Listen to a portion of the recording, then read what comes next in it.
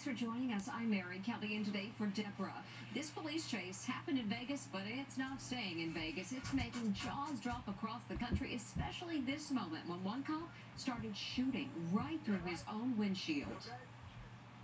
You are watching a carjacking as it happened.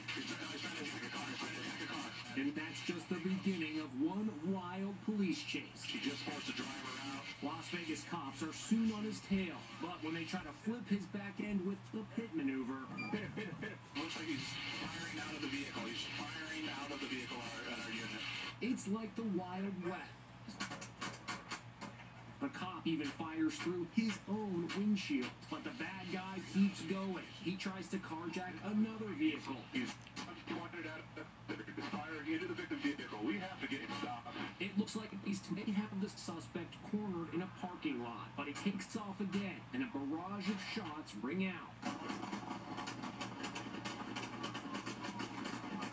The drama comes to an explosive climax when the bad guy rams a cop car head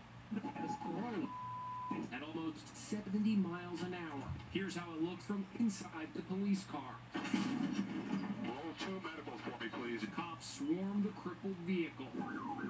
40-year-old Justin Venegas was charged with attempted murder. And there's a police dog in the car he crashed into.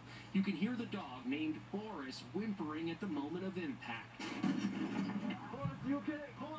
The canine officer suffered a concussion, and Boris, fortunately, was not injured during this incident, but he was taken to be evaluated and cleared by veterinary personnel. A dramatic ending to a very dramatic chase. Several officers suffered minor injuries from crashing their patrol cars during that chase.